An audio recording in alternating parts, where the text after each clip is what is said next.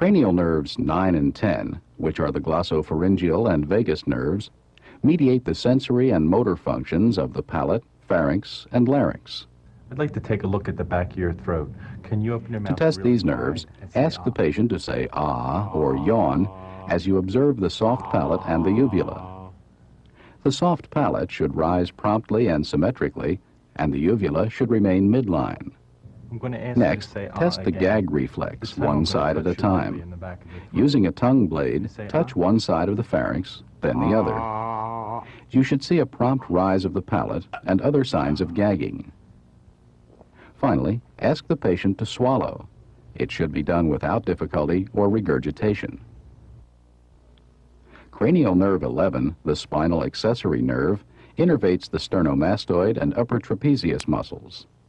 I'm going to test the strength of your shoulders. To I'm gonna assess lower this the neck nerve, for just a ask the minute. patient to shrug his shoulders upward against I your want you to raise hands. your shoulders against During this resistance. maneuver, evaluate the strength and contraction of the trapezius muscles. Good. Can you turn your head to the Then right ask the patient to turn his head to each side against your hand. and relax? Observe the contraction of the opposite sternomastoid muscle Turn your head and to note the the force of movement against your hand. And- Cranial nerve 12, the hypoglossal nerve, mediates motor functions of the tongue, which in turn affect articulation of words.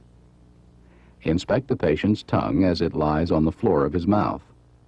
Observe for fasciculations. There should be none. Ask the patient to stick out his tongue. Note any asymmetry, deviation, or atrophy. The tongue should protrude straight out.